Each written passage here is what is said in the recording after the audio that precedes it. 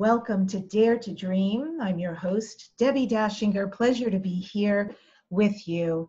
And this show has been nominated for 2 People's Choice Podcast Awards and a Webby Award. I'm very grateful for all of you who listen and who write in and follow the show and recommend it to your friends. Remember always please to subscribe so this comes right into your inbox anytime a new show comes out, which is basically once a week. So you can go to youtube.com/Debbi Dachinger, and we are also on Apple Podcasts and all the main radio, iHeart, Spotify, BBS, etc. sites. So what I do out in the world is media visibility shaman. I help people write a page-turner book. I take authors' books to a guaranteed international bestseller status, and I show spiritual entrepreneurs how to be interviewed on radio and podcast and get results. I myself have been interviewed in over 1,500 media outlets, and I use everything that I teach. My students are really successful, and it gives me a lot of joy to see spiritual entrepreneurs who are truly the light workers of today fly at a time when we really need their voice and their gifts. So that said, our show today is going to be as yummy as always, because I've got a guest that I have been very much looking forward to having on the show for a while, HEATHERASH AMARA.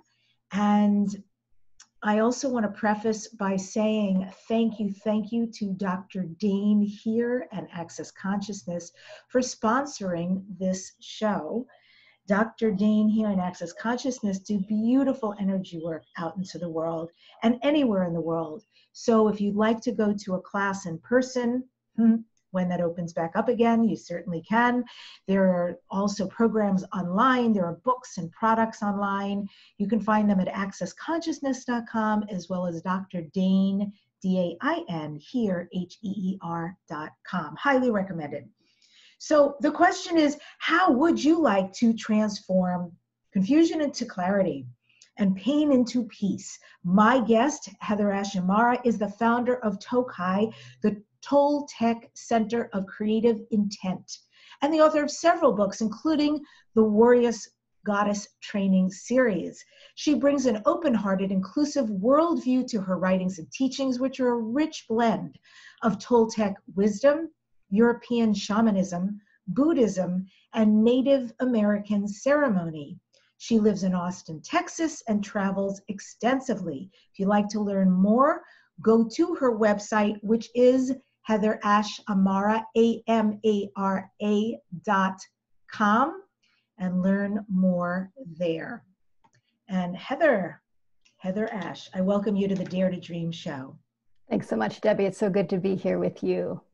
And I know the book I just got through reading right here, with some dog ears in it, very great read. And so we have a lot to cover. I'm looking forward to it, and everything from, who you be and what you offer to what your latest book is gifting people.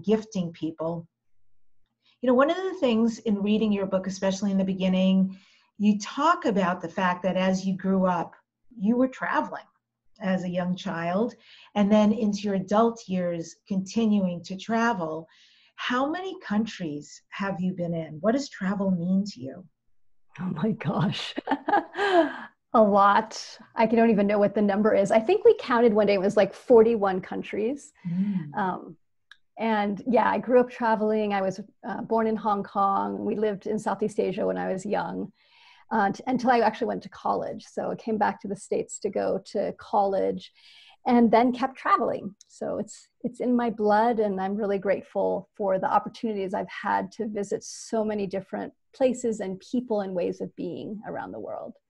And how is this time for you when everything's a bit of a screeching halt? How are you navigating this?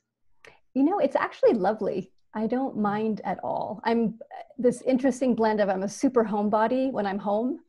And so it's just allowed me to have a deep dive into settling and working on some writing projects and being up on my land. I just bought 180 acres of land outside of Santa Fe.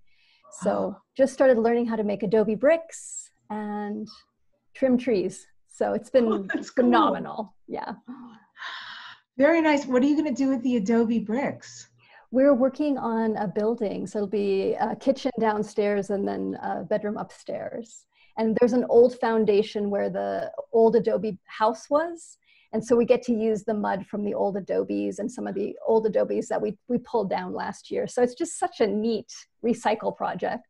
Oh, this is great. Yeah, yeah. Major DIY on the home front there. So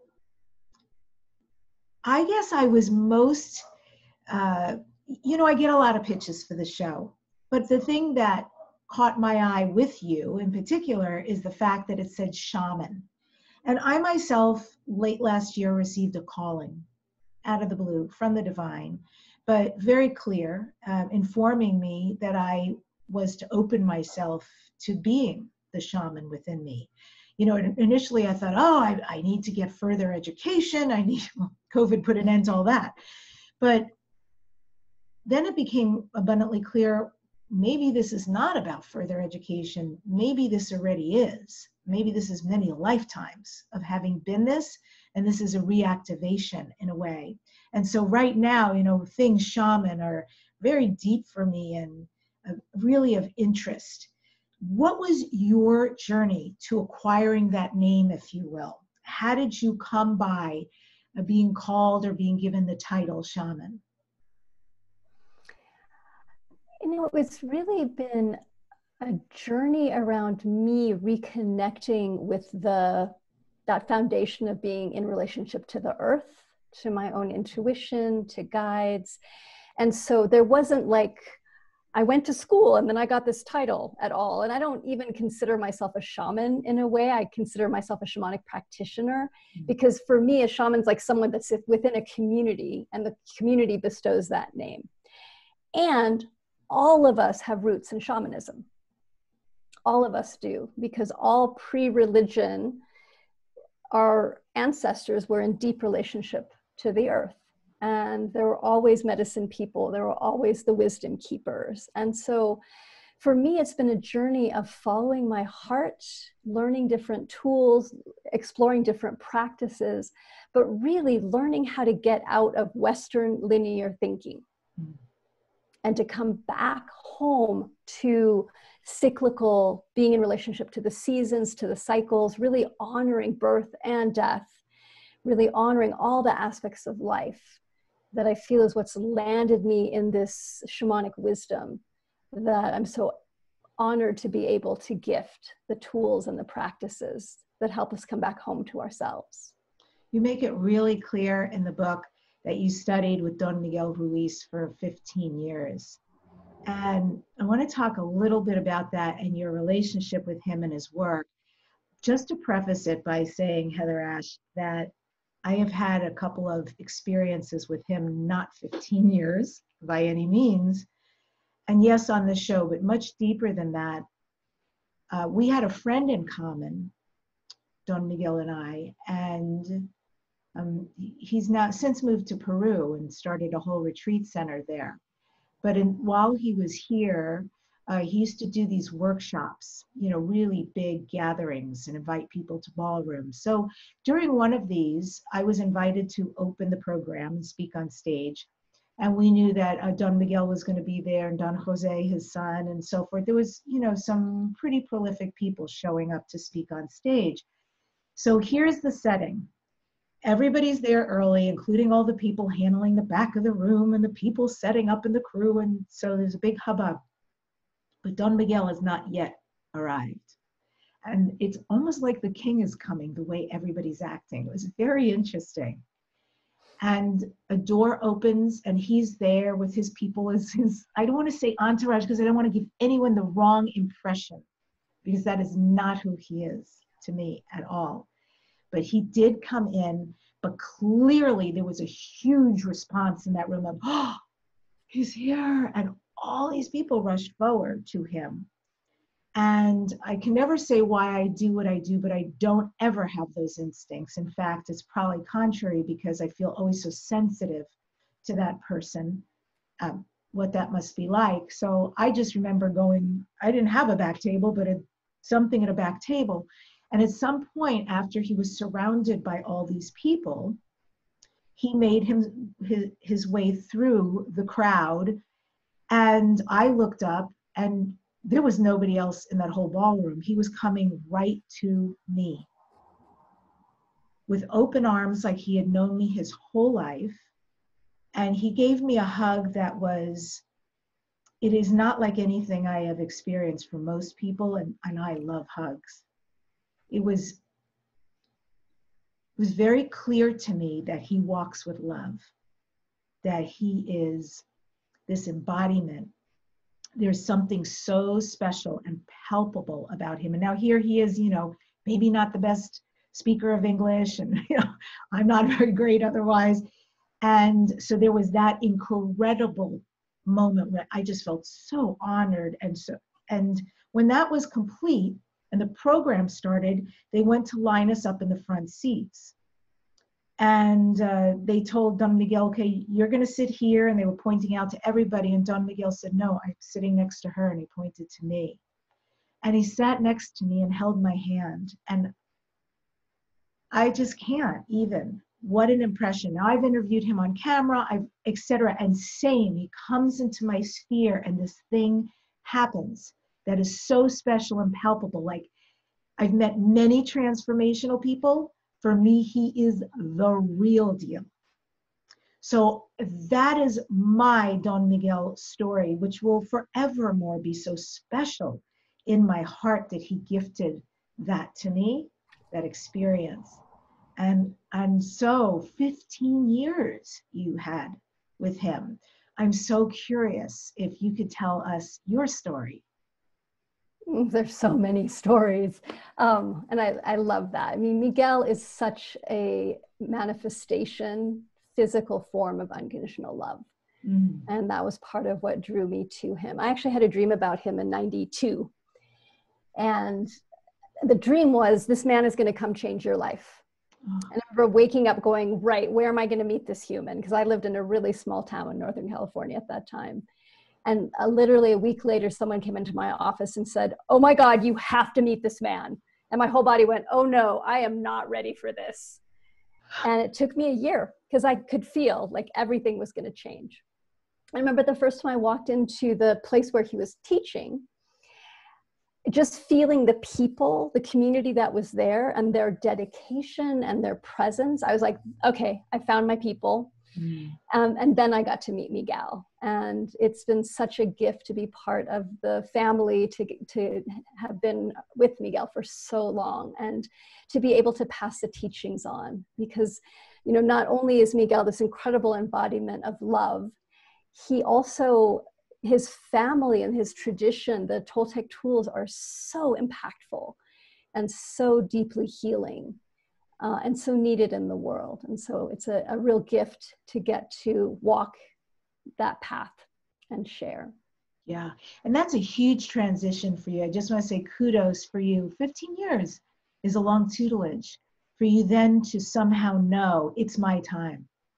It's my time to go now create what I came here to do, using all of this soup and bringing it with what I came here with. How did you make that move, that leap into your own work? He kicked us out. I mean, really, there was a point where he was like, all right, everyone, I'm disbanding the group. And it was an interesting situation because I was always around. I mean, I was like, always. I traveled with Miguel.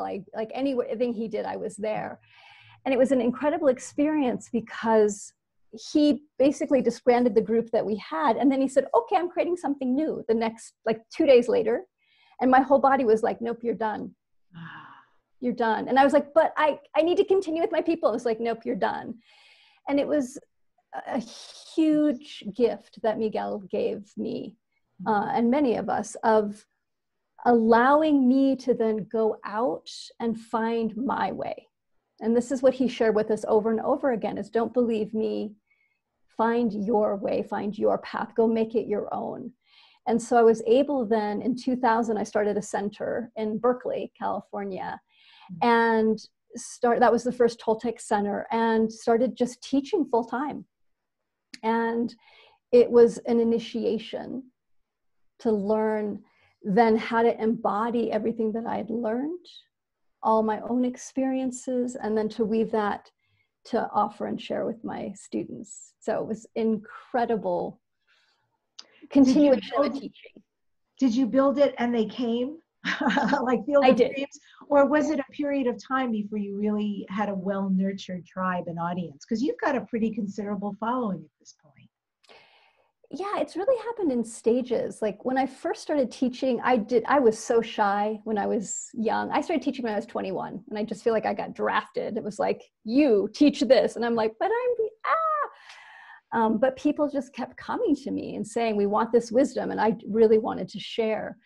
And so, you know, I'd been teaching weekly, and then that had grown to teaching 3 classes a week, traveling to different places in California. So when I opened the center, we had a really small group, but it grew very quickly because people felt the tools. And what I would do is I would travel with Miguel and go someplace and talk. Usually he'd bring me up on stage at some point, and then afterwards people would come to me and say, all right, where do you teach? How can we do this? And I realized I can't duplicate myself. There's too many people that want these teachings. So that's what led me to start training facilitators and sending them out across the country. So it's grown. It's grown, yeah. Mm-hmm. And so for instance, in this particular book that we're referring to in this interview, you talk about the 4 chambers and the exercise, the practicing to create a warrior heart. Is there much more to what you offer people? Is there a whole system or different programs? How does that work? Yeah, there's a lot of different systems. So the Warrior Heart practice is the newest one. But really what shifted my reach, we could say, or the amount of people that I was able to be in service to, was the Warrior Goddess training. So Warrior Goddess training was a book that was written, I guess it's been 7 years now. And it was so powerful because it was one of those things where it went into the world and just did this. It just exploded because people knew, especially women, you know, it's designed for women. And I had so many women come to me and go, I don't even know what a warrior goddess is, but I need that. That's what I need. Want it. I want it. Yes, exactly. And so that teaching was really around learning to commit to yourself, learning to align with life. It's a blend of the Toltec and the European shamanic traditions that I'd learned. And then Warrior Heart practice came out of working with students that were really struggling. And what I saw was really stuck in their stories and didn't know how to step out of them, and how easy it is for us to go in a spin cycle. And so that book is a very specific practice of learning how to separate out our feelings from the story, so that we're actually feeling our feelings without telling ourselves a story about the feelings. And then to be able to explore, what's the story? What am I telling myself in my head? And it's amazing what stories we make up without even realizing what we're doing to ourselves. And then teaching people the difference between story and truth. How do you know if something's a story versus if it's actually true? So that's the 3rd chamber, is the truth chamber, and learning how to differentiate story from truth. And then the 4th chamber is intent. What do you want in this particular situation? And then I teach people how to take their intent, merge it with their truth, and then come back to the story to see the story from a completely different perspective. And then finally close in the feeling chamber. So we're learning to become more somatically based rather than constantly in our head. So super efficient practice for getting out of stuck places and untangling the many knots that so many of us create between our emotional body and our stories, the places that we keep ourselves stuck. When you talk about story versus truth, it sounds somewhat like the Byron Katie work. Yeah. Do you resonate with that? I do. It's an inquiry practice. So Byron Katie's The Work is a really beautiful inquiry practice also to get to truth. And all inquiry practices are to help us get out of our stories and into our truth. And so this is one method that I found to be really effective because it brings us first to the feelings. A lot of people, if we were really careful, with spiritual traditions, because sometimes spiritual traditions cause us to bypass our emotional body or bypass the stories we don't like, and to try and make it like, I'm just going to make it better. And my work is so much about, let's go through it so you actually clean it up so that it doesn't re-arise. And that takes time, and learning to have this incredible courage to face and be in relationship to our emotional body, so that it's not so many of us, our lives are driven by avoiding our emotions. Yeah, when I hear people say, oh, you're feeling what? Change your mind, change your state. Just, it's that easy. Wow. That's not my experience on this planet personally. Emotions are energy. And I have always found the most profound change, relief, capacity, all of that is when I release something. And I figure on some level, if source energy is perfect and created us like this, we would not be created with feelings if we were not meant to feel them. Exactly. There's got to be some truth in that. There is. And it's so true. It's energy. And for many of us, our energy's stuck because we're holding all of this energy from the past, all these emotions we haven't processed. And I think about it like a backpack. If you can imagine having a backpack that's weighed down with all the emotions or all the stories that you never processed or didn't know what to do with. And our bodies are really wise. We just store stuff. But then we're carrying all this weight around, being dragged into the past. And so these practices are so important to help us empty the backpack, get current with our emotional body. So we're not reacting to the world from the past. We're responding with a clear, clean emotional body. And when we have that, the emotions move quickly. And you mentioned story versus truth. So what is the difference? And how do you even break it down when you're working with somebody? Yeah, that's why I love having the 4 chambers, and they're, we call it the warrior heart practice, because you need the courage of a warrior and the compassion of your heart.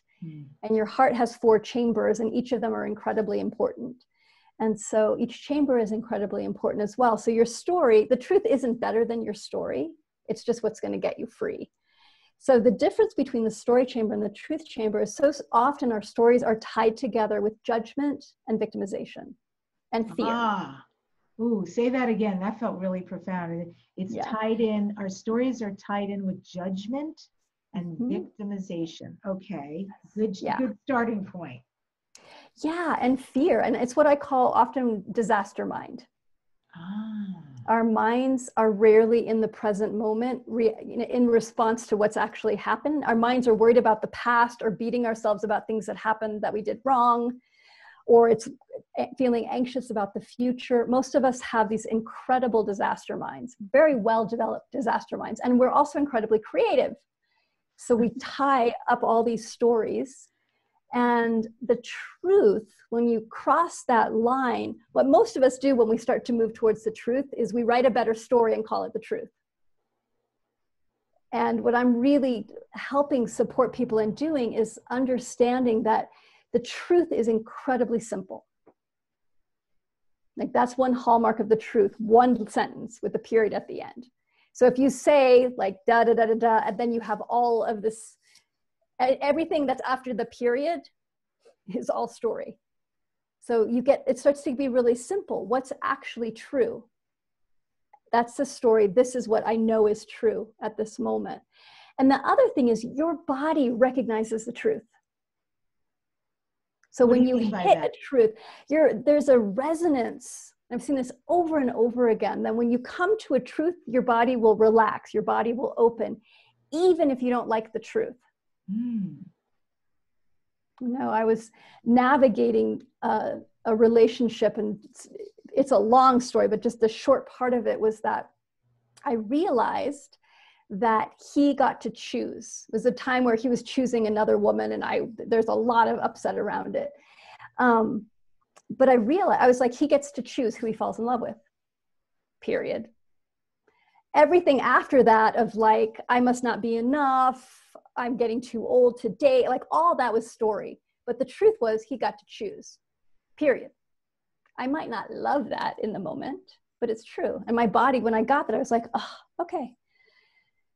And there's often too, you get different truths. So for me in that situation, I also hit the truth of I get to choose, period. I get to choose what I do next. And when we understand what the truth is in any situation, and another great example that I often use is if you have a friend that's constantly late, you know, the feeling might be frustration, or the feeling might be abandonment. And then the story is they don't really love me. Everybody's late. Nobody listens to me. I'm not worthy. Nobody cares. Like, that's all story. What's true? They're My late. friend was late. Period. That's what you know. That's the truth. And it also might be true, I feel hurt, period. Mm-hmm. But then what makes the magic, what makes us be able to transform our lives in really deep ways, is that we then get clear about what's my intent? What do I want in this situation? So, and that really directs your choice and what you're going to do next. So let's say that in my life, I was really navigating speaking my truth. Versus in my life, I'm learning patience. So if my intent is patience, and I go back to the truth, my friend is late, and then I go back to the story, and what we start to see with the story is never about what you think it's about. It might look like it's around the late friend, but it's probably also about not being seen as a kid, or self-worth issue. Like, all that gets tied in with the story. And when we're willing to be brave and look, we'll see the layers of the story. And so if your word is patience, and you know the truth, my friend is late, you might go back and go, you know what? I'm fine if they're late. I'm just going to bring a book with me, or I'm going to meditate in that time. Okay. Versus if your word is speaking my truth and setting boundaries, and that's your intent right now in your life, you might have a different action that you would take in unwinding the story. How do you find out what your word is? Because that seems to be a starting point that can inform everything about the choices you make based on what you discover. Yeah, it's so true. When you go through the process of just being with whatever the feelings are, looking at what the story is and what the layers of the story. And I think about, like, when you're in the story chamber, you're an archaeologist. You want to dig to see what's beneath the current manifestation of the story. And then once you then start to get clear on what your truth is, what I've seen is when people go into the intent chamber, they now have space and energy to be able to feel into their being, to really connect with their big soul, is how I would say it. To know, this is where I want to put my energy. And that might be love, that might be compassion, that might be presence, can be anything, play. But that because we're now freed up from the story and we're in more of a place of witness, we're then able to be more creative and in touch with our own inner guidance at that point, so that we're responding rather than reacting. Mm. Yeah, responding is a powerful place. Reacting is definitely the victimization and a terrible feeling of being out of control. So I want to take this through a few examples, because I think this is really desirable for people right now. And of course, folks who are listening, you can get her book, The Warrior Heart Practice, a simple process to transform confusion into clarity and pain into peace, by HEATHERASH AMARA. And she'll take us through a little, hopefully will intrigue you more to get the book and practice more. So for people right now who really want to be centered, they really want to be strong in the face of challenge, which many people are experiencing at this point in our history, how can they accomplish that using the work you're talking about, either by an example or just, generally, how can they take themselves through this to find some kind of stasis and deepening and anchor, if you will? Thank you. It's such a great question. Well, I would start with looking at what's the main suffering that's happening. And you know, in regards to the pandemic, people have anxiety, they have a sense of being out of control, they have a sense of not knowing what's going to happen. And so let's just pick that feeling sense of being out of control. So to work the warrior heart practice, what you would do is start by getting quiet, sitting, and just asking one question: what am I feeling? To give yourself permission to feel the sense of being out of control. Where is it in your body? And this is what we're doing, is we're separating out the feeling from the story. So the story is going to come in, you're feeling out of control because, you know, and you just go, thank you for sharing, mind. Like, wait, we'll get to you in a moment. How am I feeling? And what you might realize as you breathe into your body is, wow, I have a lot of tension in my belly. Breathe into the tension. And then you might notice, I feel, it's a common thing. So the feeling sense of out of control, I feel anxiety. Or I feel a sense of numbness. Wow, I feel kind of numb in my hands, like I've been grasping at something. And so you would just go through and really let yourself somatically experience what's happening in your body, not what you wish was happening, but what's actually going on, without trying to understand it, fix it, or intellectualize it. And you don't have to spend a ton of time there. This isn't like, let's spend 2 days. It's like, just sit for 5 minutes, set a timer if you need to. Be with the discomfort. So many of us spend our lives running from our emotions and doing what I think of as exiting our emotional body. And so to turn to it and just give yourself permission to feel and look at what else is happening is such a huge gift. And then once you've let yourself feel, then you step into the story chamber. And the question is, what am I telling myself? And you'll probably then get to see what your disaster mind is up to. You know, and so many of us have financial concerns at this time, or fear around our health, or fear around the health of our beloveds or a family, or confusion around what we're supposed to be doing.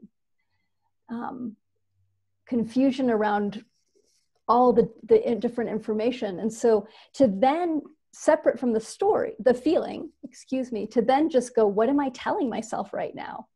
And to give yourself permission to look at where you're feeling victimized, where you're judging yourself or others, what your mind is telling you. It's huge. And then what is it connected to? You know, with an archaeologist goes to a dig and doesn't just pick up the first shard of pottery and go, I found the information, we don't need to dig. You know that's the beginning. So actually the anxiety or the story about COVID, I can guarantee there's a deeper story happening. It looks like it's the pandemic. It's not. I mean, there's a definitely pandemic stuff layer for sure. I don't want to negate that. And there's older content. And all of us are dealing with this. There's a lot of older, what I think of as oil that's rising right now to be processed. So we have to be willing to look at what's the larger story. What's my mind doing in a relationship? Give us some examples, some COVID oil rising examples of what for some people that you found that you're working with in groups or otherwise that's been. Yeah. So one is around the financial piece of it's, the economy is going to tank completely. We're going to go into recession. I'm not going to be able to pay my rent. Now, some of these might be based in the truth, but some of them are not. Okay, so the difference between what the story is, the truth might be, I don't have money to pay my rent, period. That would be truth if it's actually true. And if you have that truth, you then navigate that.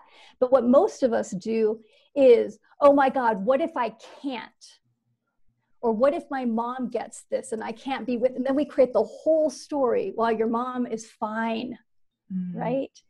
So this isn't to say things don't happen, they do, but we create tremendous suffering for ourselves by making up worst case scenarios and then running them over and over and over again, sometimes not even realizing we're doing that to ourselves. And we drain all of our energy to be creative because we're in fear. And so it's You know, another story that I can think of is around, you know, the health piece, and also, you know, I've been watching this with a friend of mine of like, I'm going to be stuck in my house forever. I'm never going to get to travel again. What's the truth? We don't know how long this is going to last. We don't, period. And I'm really a big fan of like, put the period in, take a breath. And then you can be more creative of how to navigate what's true. But when you're in the spin cycle of the story, it's really hard to see it. It just feels like this incredible drain. Well, this is very apropos. I'm going to read something to you because we had a podcast listener write into you in advance. And I will read you, this is a story and a question that she's looking for help from. Her name is Jan, and she wrote in, "Hi, Heather Ash. I saw the promo of your upcoming interview, so I bought your book, The Warrior Heart, to read in advance. Your book asked me to bring up a trigger and take it through the 4 chambers. I seem to be stuck in navigating successfully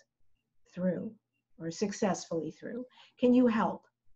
I was with my boyfriend for 1 year and 3 months. We had a breakup in January and it was rough on me. He extricated his heart and being from my life in a slow, grueling way. I went through many feelings of grief and anger. He had met a woman through a party I took him to and befriended her. They did not date or sleep together, but during the demise of our relationship and after the breakup, they hung out a lot and went to many cool events, just like he used to do with me. He began hiking with her and her dogs like he used to do with me. I know he found her attractive, although nothing happened romantically between them. A few months later, he and I established a friendship, and after some time, we began a sexual romantic relationship once again, although now it's much better and very healed. I am struggling because he is still friends with the woman whom I feel he chose to replace me. He and I are pretty much living together at this point, although we have not said the words boyfriend, girlfriend. And he wants her to come over and visit as friends from time to time. I myself have done deep inner work over my lifetime, and I am aware and a healer myself, but this one has me stuck. Yeah. Every time she texts him, I am triggered and upset. I think if I did not come back in his life, he would be with her. Or I have thoughts like I want her permanently out of his life and our life. I feel threatened. I'm embarrassed to think this way. His relationship with her caused me to feel that I was not special, that he did not grieve our loss, and I was replaceable. To be fair, I had a tumultuous childhood without stability and an absent father. Also, in my previous relationship, which lasted 10 years, my ex-boyfriend cheated on me several times, which has left me feeling and acting in ways in this now current relationship that I never have thought or behaved like before. I don't like these thoughts and behaviors, and yet I want to control things and drive her away, but there is nothing I can do but let things play out on some level.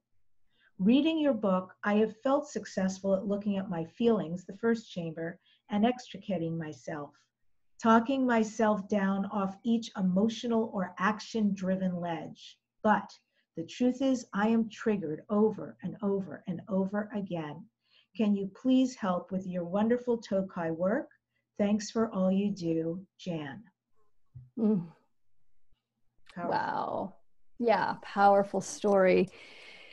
So first, just holding you in my heart around the challenge, because really relationships are some of the most difficult journeys that we pass through, because our heart's involved, and then there's also all of our fear of abandonment and the childhood issues. So what I would say to you, Jan, and to anybody who's listening that can resonate, because I'm sure many of us can, of a past experience or a present experience of feeling not special, of fear of being abandoned, of not feeling we can trust somebody else, or that we can't trust ourselves, of jealousy, and of having these irrational, all of us can relate at some level because we're human. And because also we have big stories in the culture, in what we call the dream of the planet, there's huge stories around relationships and especially competition between women. We've been trained as women to fight against each other for what's perceived as scarce resources, which is love. And so to understand, you're navigating a lot of different levels. So it's not going to work to just go through the practice once and think, okay, I've gone through it, we should be done now. But to understand, you are unraveling a very deep wound that's not just yours. This is a deep wound of the female, of the women, around competition, around jealousy, around scarcity. And if you can keep facing that and being vulnerable around that, and no, it may take you years to unpack this one, and that's okay. You know, and for all of you that are listening, that there's some wounding that we have that is going to take time to unpack, because it's not just our wounding, it's wounding we're also carrying from our families, from other experiences that we've had in the past, from past life, from our ancestors, from the way we've been domesticated. And this, what you're sharing, is partially around the domestication. So where I would invite you to go next is to keep doing the work, the beautiful work that you're doing of letting yourself have the feelings and just sit with the jealousy without doing anything else. And to go, what is jealousy made up of? Because jealousy is not one feeling. Jealousy is insecurity. Jealousy is comparison. There's story wrapped in it. So to keep looking at what else is part of the story. He's going to abandon me story. He's going to pick her story. And this isn't to make, again, to minimize it. It's painful. But what's true? You know, we can go through the story, but let's also step into what's true. He's choosing you. Period. In this moment, he is choosing you. And you are choosing him. And who knows what's going to happen next? None of us know what's going to happen next around anything, is the truth, right? The relationship's not going to last forever. Even if you spend the next 40 years together, one of you is going to die. Period. That's just the truth. One of you is going to abandon the other in one way or not. And abandonment's the wrong word, but leave.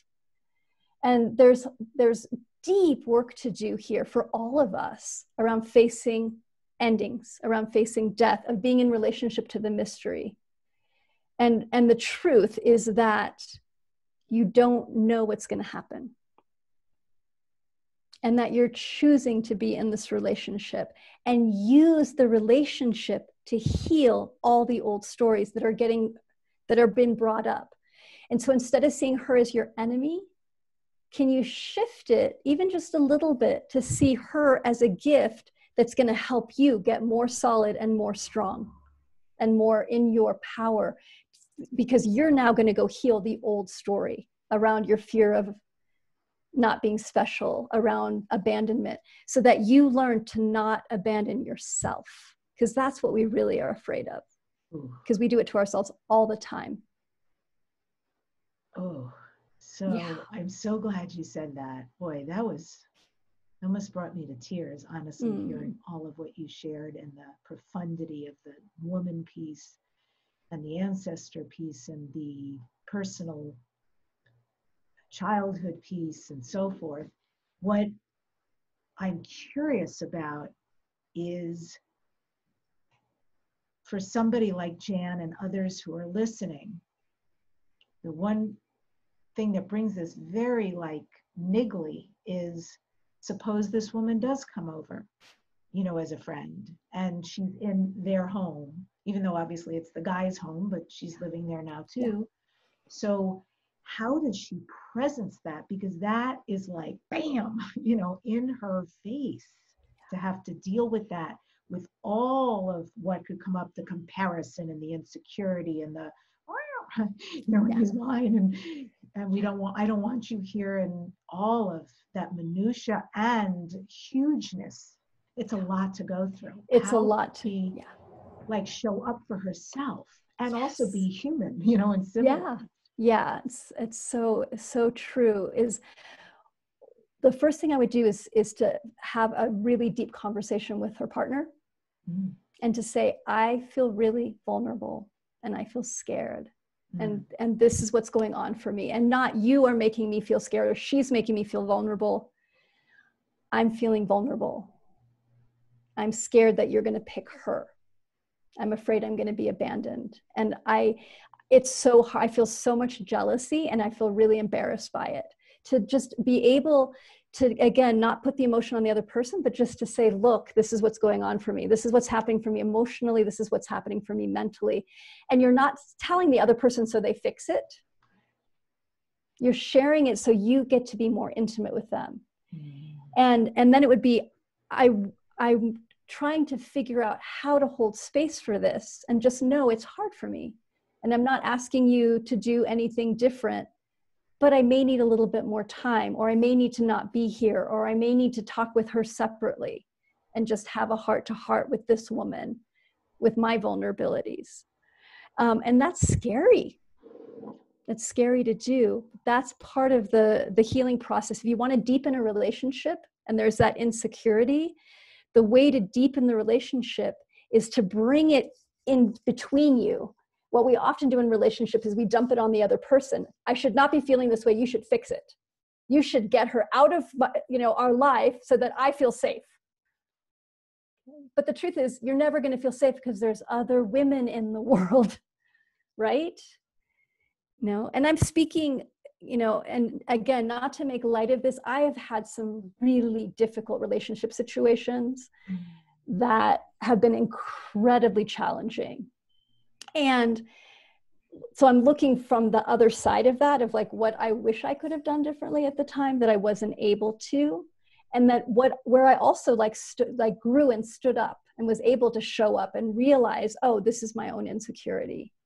How do I love myself through this? And so I think that's the biggest thing, is the question becomes, how do I love myself through this? How do I not beat myself up for being jealous? How do I honor where I'm at? How do I take it slow? How do I ask for my needs without demanding, but just say, this would help. But then you have to figure out, what do you need? You may not get it. Right. But to have that, again, vulnerable, this is self-vulnerability of like, I really need to feel safe all the time. I need to be the only special one. Then it's like, okay, how do you make yourself the special one? How do you stop abandoning yourself and make yourself special? Like, sweetie, I promise I won't abandon you. Because so often, again, we're creating worst case scenarios that we're abandoning ourselves over. And everything changes when we come back into relationship with ourselves and are like, hi, beloved, I won't abandon you. I won't abandon you. I'm here. And this is scary, but we can do this together. That will start to change everything. But it takes time. This is epic. I want to make sure to close the loop on this example in regards to the potential conversation she might have with the other woman, because you teach goddess things. How would that unfold? How would somebody go about doing that? What I would say is that it might be like a text, to check of how to do the conversation. But again, it would be in that place of vulnerability of, I really want to honor your relationship with Fred, let's make up his name, with Fred, and I'm feeling insecurity. Would you be willing to just sit and talk with me? Because what you want to get to is, there's different ways to go about it. It may be, it's a deal breaker. It may be this, and you got to really delve. What's true for you? It may be, it's not okay for him to have women friends, deal breaker, end of relationship. And that might be your truth. And so figure that out now. If it's not a deal breaker, but it's scary, then that's what you get to navigate. And again, it would be about being vulnerable with her and befriending her. He obviously wants to be friends with her. And if he's willing, if he wants to bring over, he wants her to be friends with his beloved too. He wants to share what he's, you know, the gifts that he's found with his friend. So that's one way to look at it, is how do you then go, okay, this might be a win rather than a loss. I might get another friend. Now that's a different story. It's a different story, exactly. Oh, that is good. Okay. So Warrior's Heart, this practice, can you do this with children? Can people teach their kids this practice? Yes, absolutely. It's so good to teach this with kids, and you start off really where they are. So if you have really young children, it's about asking them how they're feeling, having pictures that they can point out, giving them permission to have their feelings, to express them, playing with them, like play acting feelings is a great thing to do. And then as they get older, you can start asking them questions around, what's your mind telling you? What's the story? Like to describe what a story is, and to ask questions like, well, did that really happen, or did that happen inside your head? So they start to understand there's stories I make up in my head and there's what happened. And you can bring it to really specific situations. Like, you know, you think Molly's mad at you, but what actually happened? And have them describe. And then to start to brainstorm, well, what else could have been going on for Molly at the time? And that gives the kids an understanding of the difference between making assumptions, basically, and putting stories onto situations, and being able to ask good questions of themselves and of other people. And then as they mature, you can keep the dialogue going of the difference between a story and truth, and how do you ascertain that and continue to help them build their emotional development. One of my favorite ways to work with adults and kids is to print out, just go on the internet and do a Google search for list of emotions or faces of emotions or images of emotions. There's tons of different resources of what kind of emotions we have. And if you print that out and stick it on the fridge, you can then talk to your kids about, oh, I'm feeling disappointed. What does disappointed feel like? Or I'm feeling frustrated, or, you know, do you feel, which one do you feel? And we're so often, we don't have good emotional literacy. So we need to teach ourselves and teach our kids as well. Yeah, I remember seeing those charts. Angry, surprised. Yeah, surprised. It's great. It's great. Yeah. So, and what about you, HEATHERASH? Here we are at the end. What kind of daily ritual or practice do you engage in that keeps you really centered, really grounded, really widened back? Really, my deep practice is around creating the sacred in everything. So really being aware as I navigate my life and seeing everything as sacred. So for me, like cleaning the toilet and speaking in front of, 400 people is the same energy. I'm bringing my full self to it. I'm seeing it as a sacred act, and that there isn't a separation between this is a good thing and this is a bad thing. It's all, we're so blessed to be in this body and to have all the experiences that we get to have, even the hard ones. So that really is my practice, is coming to everything with love and compassion. And this is Dare to Dream. So what do you next dare to dream? What are your future dreams and goals? Oh, I'm so excited about this land that I have the honor of stewarding. And the dream is around being able to bring people together to learn how to build and learn how to be in nature and learn how to be in community. And so it's been a long time dream for me to have a center, a retreat space, a hermitage, place that people could be on the land. And so that's my dream, is that in a couple years that we'll have a really vibrant place for people to rest into and come home to themselves. What an amazing, auspicious time to be building something like that. Like, how could you have planned that, right? Yes. Yeah, it is. It's remarkable. It really is. All the timing of everything is quite unbelievable right now. That's so beautiful. What would you like the listeners to know here at the end? What can you impart? Be gentle with yourself. There are so many stories that we are unweaving right now around our ancestors, around our culture, around our countries, around what we call the dream of the planet, and around ourselves as individuals. So if we bring both fierce compassion, a love for the truth, and gentleness to ourselves, you know, we need to give ourselves time to integrate, especially at these times. There's so much happening. More rest, more integration, go slower, and use these times when there's so much up. There's so much material that's up right now to really befriend your mind. That would be the advice. Very, very good. Very, very good. That could be on replay. I think that would be a wonderful mantra for people to remember right now, to unravel the stories, look at the piece of the story that belongs to them, that is coming up to be healed.